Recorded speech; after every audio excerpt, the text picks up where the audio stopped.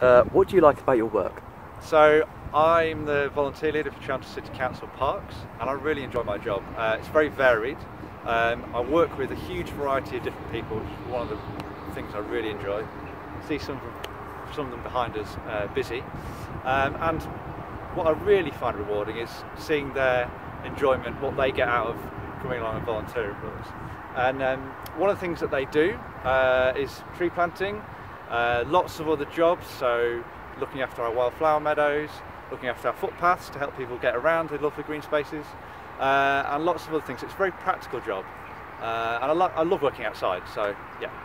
So how did you start out? So I started out as a volunteer myself. So initially I grew up on a farm and then volunteered with my local wildlife trust.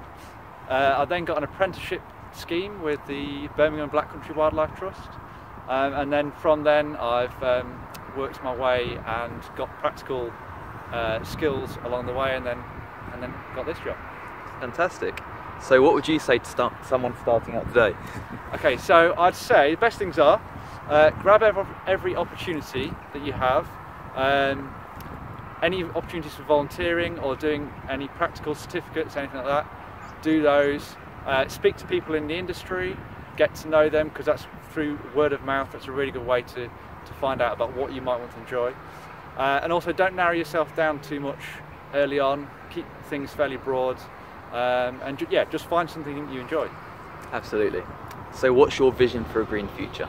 So my vision for a green future is for everyone to do lots of small things, because I think it's the small changes that are actually going to make a big difference.